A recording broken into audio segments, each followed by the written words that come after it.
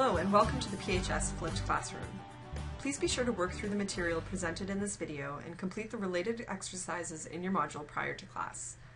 The major concepts will be reviewed in class, but you should be prepared to ask any questions about material that you might not understand. Now that we've learned about cells, including the structure and function of the nucleus, the plasma membrane, and the organelles found throughout the cytoplasm, we need to consider how these cells work together to perform different jobs in the human body. In Lesson 4, the organization of body systems, we will learn the basics about tissues, membranes, and body cavities needed to talk about organ systems throughout the rest of the course. This lesson will give you a good foundation moving forward. You may find the textbook reading for this lesson to be somewhat challenging. Please be sure to focus on what page 16 of the module points out as being important. This includes the 4 types of tissues, the 4 types of membranes, body systems, and homeostasis. You should be able to list the types and provide examples of each. Again, you will need an understanding of these 4 concepts for the unit test and to move on to studying specific body systems. For the first few lessons, you learned about the general characteristics of an animal cell. In the first lab, you had the chance to view several different types of cells under a microscope and were able to observe that not all cells have the same structure. In this lesson, we will see how similar cells can be used as building blocks to form tissues, and how different tissues can then work together to form organs, and how several organs can come together to form organ systems, such as the digestive system or the reproductive system. A number of organ systems then work together to form an organism, allowing that organism to perform the different bodily tasks needed to stay alive. It's important for all of these levels to be functioning properly for a person to be healthy. On a biological level, we usually talk about the cell as being the building block of life, but you are also taking chemistry this semester, so you already know that cells are actually composed of atoms and molecules. Atoms come together to form organic molecules, and all that means is that the majority of the molecule is made from carbon, which is the same for all organisms. The molecules are often linked together to form larger macromolecules, which is a term you'll become familiar with in Unit 1. Basically, these macromolecules can be thought of as a string of smaller molecules linked together. Examples include proteins and DNA. Finally, you are already familiar with cell theory, so you know that cells are the smallest unit of life and are used to build larger organisms.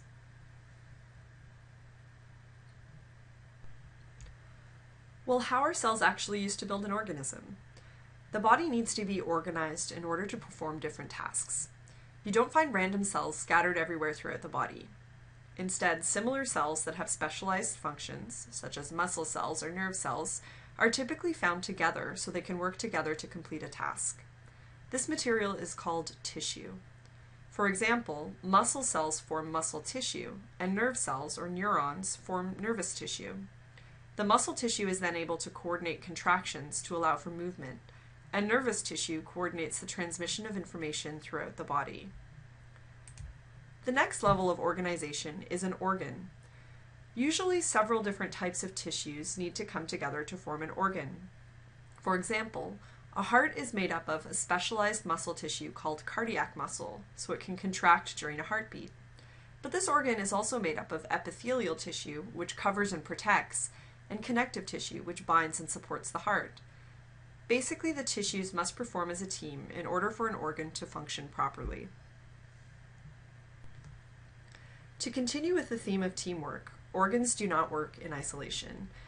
They typically work with other organs as part of an organ system. In these cases, the organs of the organ system are working together to perform a common function. For example, the heart and the blood vessels work together as part of the circulatory system. The esophagus, stomach, intestines, liver, pancreas, and rectum all work together as part of the digestive system. Each organ has a different role to play in the overall process, but the system as a whole must perform a task, such as pumping blood throughout the body in the case of the circulatory system, or breaking down and absorbing food in the case of the digestive system. Finally, all of these organ systems come together to form an organism. The levels of organization in the body explain how we can organize the cells in ways that allow important tasks to be completed. Alright, so here's a recap. Everything in the human body is made up of atoms, which come together to form molecules. These molecules form more complicated structures, which are then used to create cells. In the case of this diagram, the cells are smooth muscle cells, which we will learn more about later in this lesson. These smooth muscle cells, all of similar structure and working towards a common goal, then come together to form smooth muscle tissue. Tissue is then used to create organs. In the case of this diagram, the example is a blood vessel made up of 3 types of tissue: connective tissue, smooth muscle tissue, and epithelial tissue. Finally, the blood vessels work as part of an organ system with other blood vessels in the heart to pump the blood throughout the body. Various organ systems, which we will list later in the lesson and throughout the course, function to allow this organism to live and participate in activities such as jogging. Just remember, we are moving from the smallest components into the organism as a whole. As discussed in class already, in preparation for the lab, form fits function. This is a common theme in biology, whether we are talking about organelles, a cell, or an organ in the body. How something is built is directly related to what it does. You can think about this as it relates to shoes. What is the structure of a high heel shoe versus flippers, versus work boots, versus ballet slippers? In each case, how does the structure of the shoe allow it to perform the function? Well, the high heels have material that holds a person's heel higher than the toe. That's the structure of the shoe. Overall, this makes a person taller and also holds the leg in an attractive shape. The flippers have a different shape altogether. They are much longer than the foot and they have a large flat surface area. This shape is the structure of the flipper. The shape allows it to perform its function, which is to push water more effectively and move a person more quickly as he swims. Take a moment and think about the structure and function of the work boots and the ballet slippers. How are they shaped? What do they allow a person to do? Now that you've had the chance to think about form and function as it relates to shoes, let's think about how the same concept is related to cells in the body.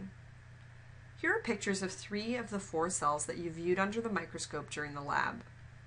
As you probably remember, they look very different from one another. You can also see below each picture how the cells form tissue with other similar cells. Let's talk about form and function for each type of cell. First of all, what does muscle tissue do in the body? It contracts and allows movement to occur. What is it about the shape or structure of the muscle cell that allows the tissue to contract? Well, these muscle cells are sort of tapered near the end, which allows them to overlap.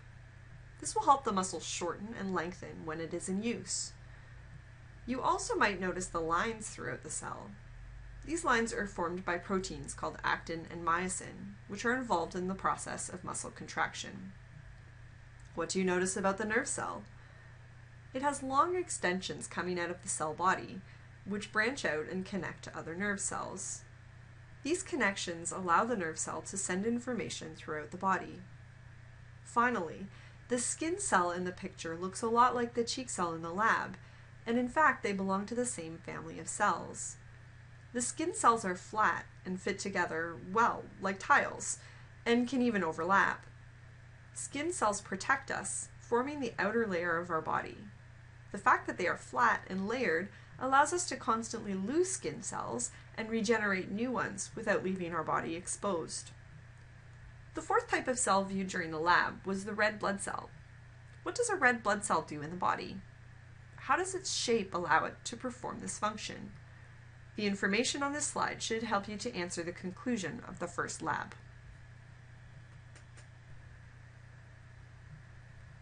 Now let's move on to talking a little more about tissues found in the human body. As a refresher, remember that tissue just means that we have a number of specialized cells that have come together to perform some sort of work. There are 4 types of tissues found in organisms: epithelial tissue, connective tissue, muscle tissue, and nervous tissue. There are different subsets of tissues found in each category, but generally speaking, the tissues within each category will be performing similar types of tasks. As you can see from this diagram, the different types of tissue look very different from one another. This makes sense because each tissue performs a different job in the body, and as we already know, form fits function. Just to give you an idea of where you would find some of these tissues, you can take a look at this diagram. One type of epithelial tissue is our skin. Skeletal muscle is found in our biceps. We have connective tissue running throughout our body. These cells actually look a lot like fat cells. Our brain is made up of nervous tissue. We also have two other types of muscle tissue. Cardiac muscle is a special muscle tissue found in our heart, and smooth muscle, which we don't have control over, is found throughout our digestive tract, including our intestines. Let's talk a little more about these 4 different types of tissue found in our body, learning more about the function of each. The primary function of epithelial tissue is to cover and protect. The most obvious example is the skin covering the outer part of our body, but the inner parts of our body, such as body cavities and the insides of different organs, also need to be protected. Different types of epithelial tissue are found in these places. For example, your skin looks and feels different than your inner cheek, but they both cover and protect. Glands in your body are also made up of epithelial tissue. We'll talk a little bit more about this on the next slide. Another function of epithelial tissue is that they can secrete, absorb, or filter substances. For example, sweat glands produce and release sweat to help us regulate our body temperature when we're too hot. You can find epithelial tissue lining surfaces both inside and outside the body. This includes the lining of the chambers of the heart, as well as the inside of the digestive and respiratory tracts. The major role of glands in the body is to secrete a product. Secrete is just a scientific word for produce and release into the body. Depending on the type and location, glands might produce a hormone, enzyme, or mucus. There are 3 types of glands that we'll come across in this course. First, there are one-celled glands. As you can probably guess, these are simple structures that are literally only one cell. An example of a one-celled gland would be the cells that produce mucus along the digestive and respiratory systems. The second type of gland is called an exocrine gland. These glands secrete their product through a duct or a small tube, which then directs the product to a specific place where it will do its job. We'll see this occur in the digestive system later in this unit. The third type of gland is called an endocrine gland. These glands secrete their product directly into the bloodstream, which then carries it throughout the body. Let's take a quick look ahead to the final few lessons of this unit and relate the information that we just learned about glands to the pancreas. The pancreas is a necessary organ in the process of digestion and also in regulating blood sugar levels in the body. As a gland, the pancreas actually works as both an endocrine gland and an exocrine gland. Most of you are probably aware that the pancreas produces insulin in our body, the hormone responsible for signaling that cells should take up glucose, which we know from previous lessons is needed to produce ATP in the cells. When the pancreas produces insulin, it performs as an endocrine gland, releasing the insulin directly into the bloodstream. The second function of the pancreas is one that we're going to learn more about this unit, which is the production of digestive enzymes. When the pancreas produces digestive enzymes, it performs as an exocrine gland, releasing the digestive enzymes into a duct or a small tube that leads into the small intestine. These enzymes will then work on breaking down nutrients that we have taken into our body in the form of food.